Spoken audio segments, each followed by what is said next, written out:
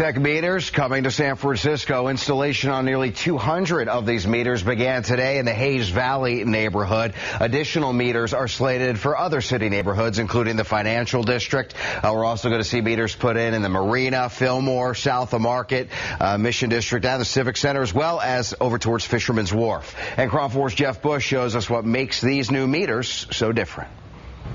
Workers were busy installing the new meters along Hayes Street. 190 of the new meters are replacing old ones in Hayes Valley as part of a 2-year pilot program called Park SF.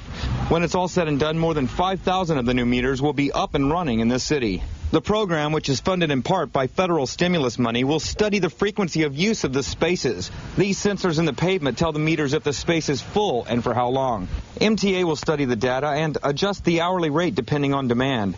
The idea is that a parking space in a more congested part of town will cost more, or the rates may go up for a big event. The meters will make it easier for drivers to pay for parking by using either coins, a debit card, a credit card, or an SF-MTA parking card. Another advantage will be coming early next year. Real-time data will be available for drivers to find an empty space. They will be able to check if there's a space nearby by dialing 511 or by checking the internet. And officials say it is likely that smartphone apps will be developed so that anyone will be able to check for empty spaces on their phone. In San Francisco, Jeff Bush, KRON 4 News. And the new meters are drawing mixed reaction from merchants in the Hayes Valley area. Some say the meters will scare drivers away from the area. But KRON 4 talked to one store manager who says that the new meters are actually a good thing.